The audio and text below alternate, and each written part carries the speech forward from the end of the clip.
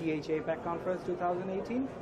So we have today with me CEO of Converge ICT, Mr. Dennis. So how are you, Dennis? Good.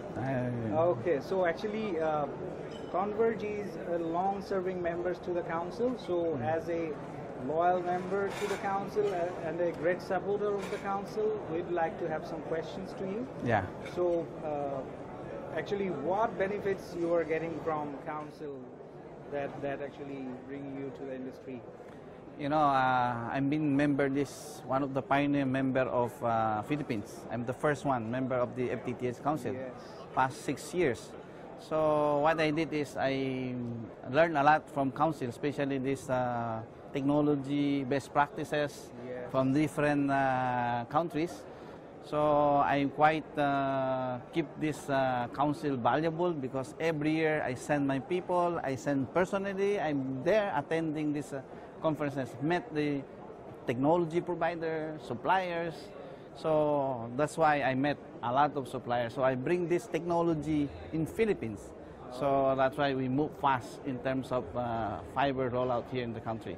Yes, we are really thankful to Dennis. So actually, where you see Philippines going in terms of fiber, so in future? So as you are a visionary leader, so where actually do you see Philippines in the coming 5 years in terms of fiber rollout? Or yeah, in the Philippine market is totally different because we are not unlike Korea, Singapore, or Hong Kong in terms of penetration wise, because Hong Kong and other country, they afford to payment capability. Yes. In our country, we have only at least 30-35% of our market in terms of payment of broadband. But if you have called hybrid technology, we might cater of A, B, C1, D, and E market.